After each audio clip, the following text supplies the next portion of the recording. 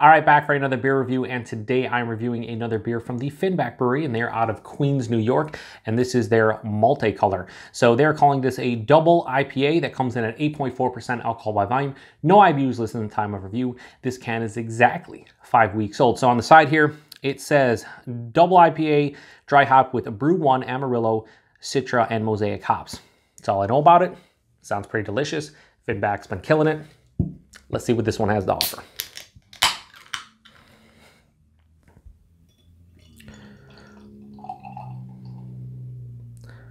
Pouring out, you know, like most of their beers, New England style. That's how they roll.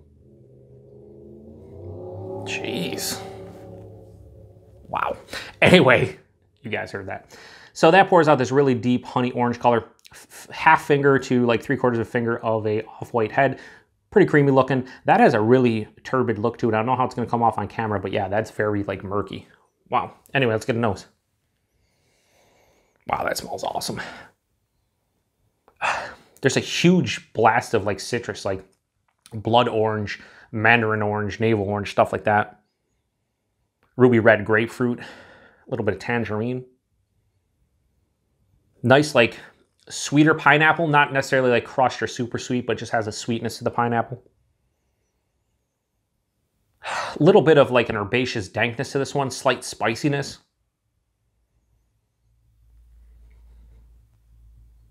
Yeah, that citrus is huge. I don't usually get just like full-on citrus out of IPAs too much anymore. Usually it's stone fruits and tropical fruits and, you know, more like fleshy fruits. This one has like all the citrus juice to it.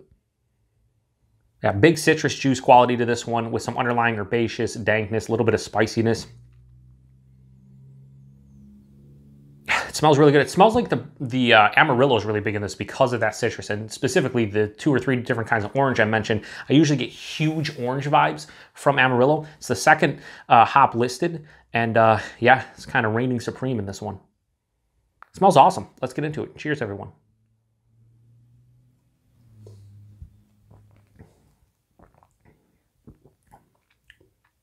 It's really nice. Ooh.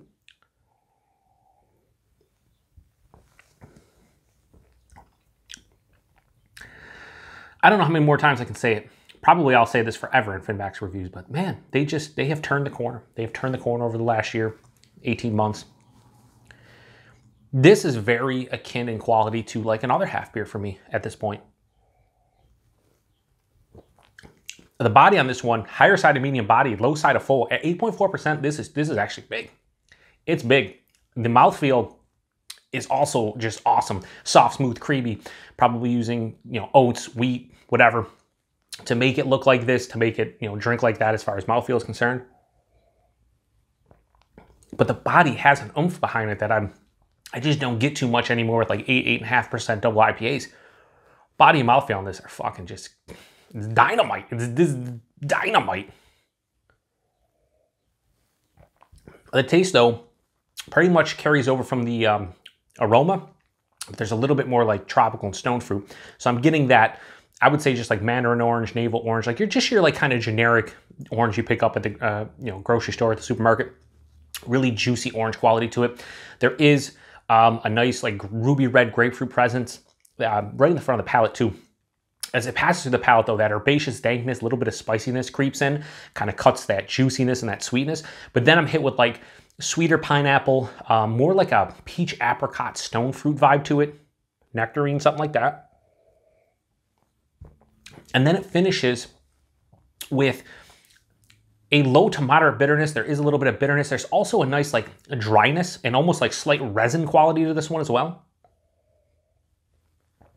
Infinitely drinkable despite the 8.4%. Super balanced. It's not too sweet. It's not too bitter. Not too juicy, not too herbaceous or spicy.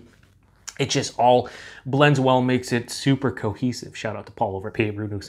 Yeah, as you can see, I'm crushing this at 8.4%. Holy shit. Yeah, this one seems, it's very redundant. I say it all the time. Just Finback's been doing it for me, and this is another winner. Multicolor, Finback.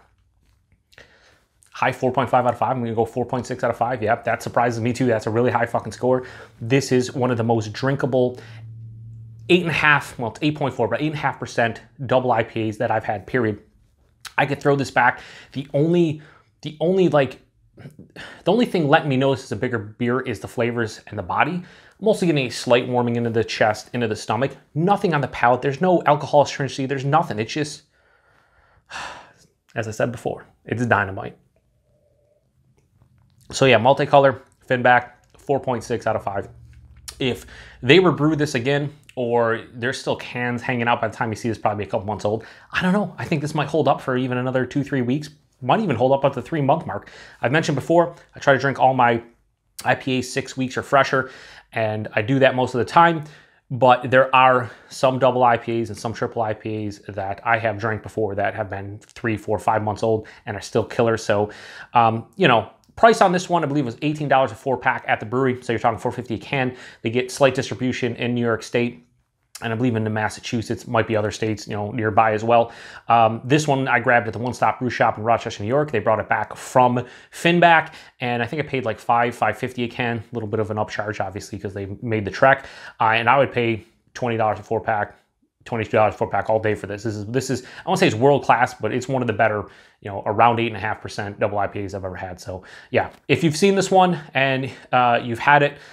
That's weird if you've seen this one. If you've seen this one and you didn't have it, obviously you passed it up. But if you did see this one and you grabbed it, let me know what you think about it. I think it's killer. So appreciate everybody stopping by for another beer review. Till the next one.